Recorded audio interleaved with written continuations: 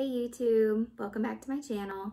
Today's video is going to be about sleep training. I just wanted to share my experience with what we're doing, what works, what doesn't work, the struggles, and just our story.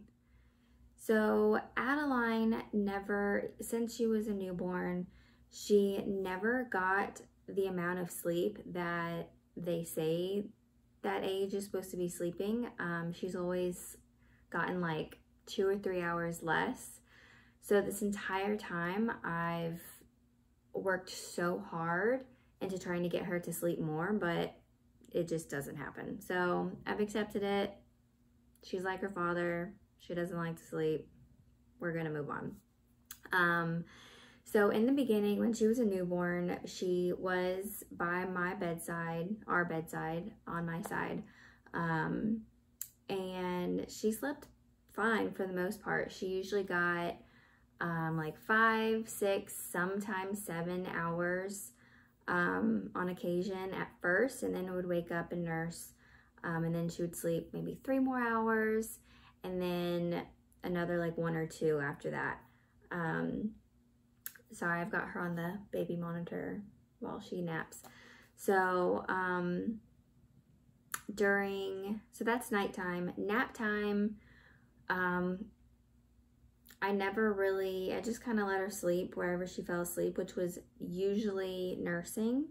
You know, in the beginning, I just kind of let her just lay there and we just kind of hung out together. When I started, you know, wanting to get up and move around and do stuff around the house and work out, I tried to very carefully move her to either her swing in the living room or to her bassinet. Now, her bassinet that we bought is on wheels. So in the very beginning, I would always wheel the bassinet out to the living room so I could put her in there and I could still be out in the living room with her. She slept through the TV being on, people, you know, having conversations, doing dishes, whatever, in the very beginning. So, sorry, I keep looking down at my notes so I don't miss anything.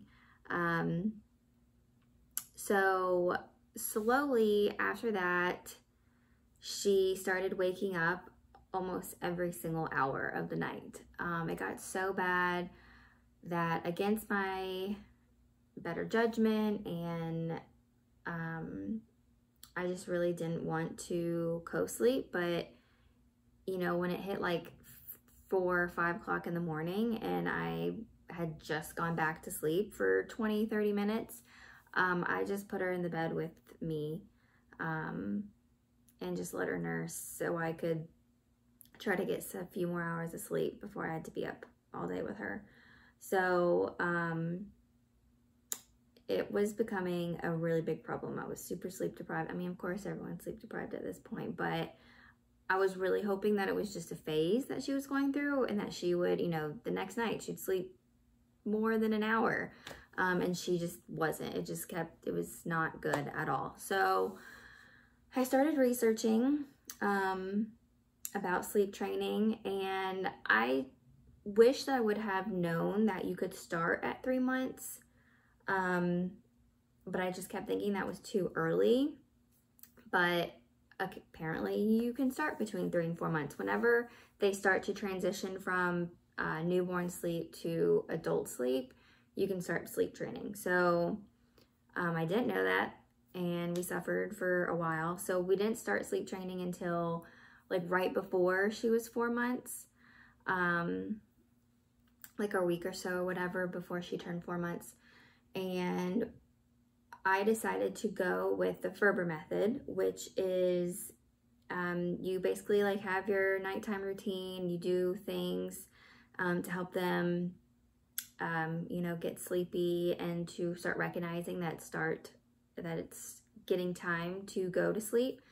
And then you put them down sleepy but awake, which in the beginning it's like, yeah, right. You know what I mean? But it gets better. So we started doing that, and they said the Ferber method wants you to start with, you know, 3 minutes. You let them like cry or whatever. And then you go back into the room, you try not to pick them up, and you calm them down, you know, pat their booty, you know, shush them, you know, hum, sing, whatever you think that's gonna slow them down. And then you go back out 5 minutes, go back in, wait 10 minutes, and then you keep making the intervals longer and longer. So we did that for a while, and we are now up to, I just do 10 minutes. I don't let her go longer. Sometimes it'll be like 12 minutes if I think that like her crying is, you know, getting softer and she's like about to do it on her own. I'll go a little bit longer, and usually she does go to sleep on her own after that. But if not, by 10 minutes I go in. And what works for us is, you know, I pat her on the butt a little bit, and I shush or I hum one of the songs that I always sing her right before I do put her down initially. So when we first started sleep training, I moved into her nursery. We have a bed in there with her, so I put the bassinet next to that bed, and we slept in there together. So I could not keep my boyfriend up all night. He works very hard during the day, all day, long hours, and he doesn't sleep well anyway. So that's just, it works for us. I take care of her mostly at night, and it's just easier. I feel like it's just easier that way. So, I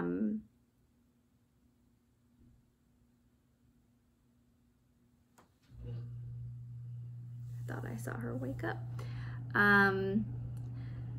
So then, lost my train of thought. So I slept in there with her until we got a baby monitor, and even like the first night, I left the room and I'm like watching the monitor, and she's, you know, she went to sleep or whatever, and I just like laid on the couch like I was gonna sleep there, because the couch is on the wall that's next to her room, and I just wanted to be as close to her as possible without actually being in the room. And my boyfriend made me get up. He's like, you know, this is the reason why we got the monitor, so you can sleep in a bed and, you know, be assured that she is fine. So I slept in the bed. That was really hard for me.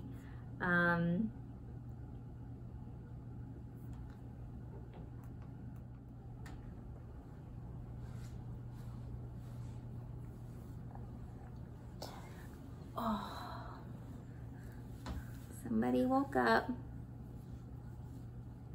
Can you say hi to YouTube? Can you say hi? It's okay. It's okay. Come here.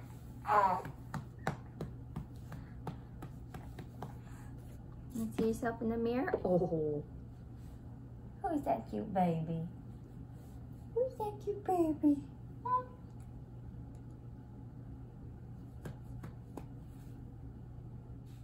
So now we have a nighttime routine and we have a nap time routine, which is basically the same. Just like one or two things are different. You know, nap times, we go into her room and we read a book. And then we get swaddled, and then we turn on her humidifier, and I sing to her. We turn the fan on, turn the light off, and we rock while I sing, and we turn the sound machine on, and then I put her down.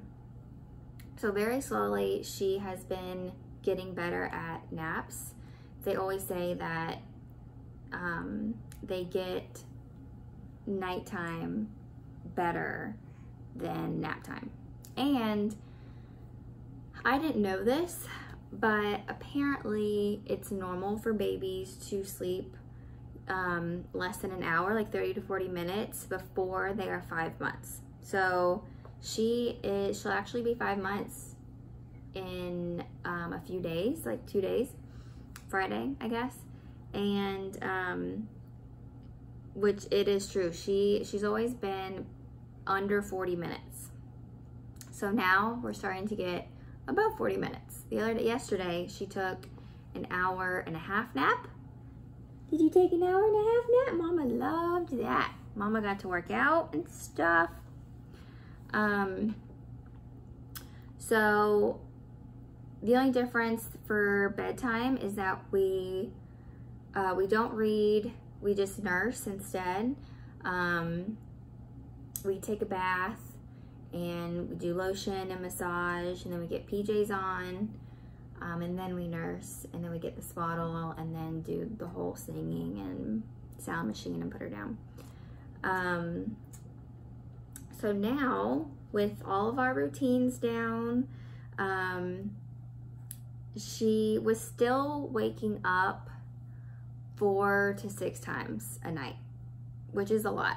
6 times really sucks. I was still putting her in the bed in the morning, co-sleeping in the mornings so I could get some more sleep. I didn't really know what else to do. The only thing that changed her getting longer increments at night was trying to wean off of night feedings. So I tried to stop cold turkey one night, and that was one of the worst mistakes I've ever made in my entire life. I was trying to get her back to sleep for almost 2 hours with her just not happy at all, until I was crying and I gave up and we nursed. So I've started to time the nursing at night. And I started with cutting her off 5 minutes on each side and then putting her down, and she seemed completely content with that. Slowly, I'll do that for a couple nights or whatever, and then slowly I go down to 4 minutes. We're now down to 3 minutes, and then either tonight or tomorrow I'll try to cut it down to like 2.5 minutes. So that's really helped. She will get 6 or 7 hours at first. And then I go in and nurse her, and then she gets like 3-ish more hours, and then like 1 or 2. So I'm only getting up twice, sometimes once, on a really good night, occasionally. So, that is how sleep training is going. It's taken about a month now to really get, routine down and get her sleeping more, so I can sleep more and we can be as happy as we possibly can, huh? Yeah. You gonna say something? She's really into biting everything. Everything goes in her mouth. My nose, all of her toys, her thumb. Oh, and another thing, she will not take a passy. She did when she was a newborn. And then all of a sudden it was like they disgusted her. Like, how dare you put that thing in my mouth? But she likes her hands in her mouth all the time. So that's gonna wrap up today's video. We hope you enjoyed it. Please like and subscribe. We really appreciate it. And we'll see you in the next one. Bye.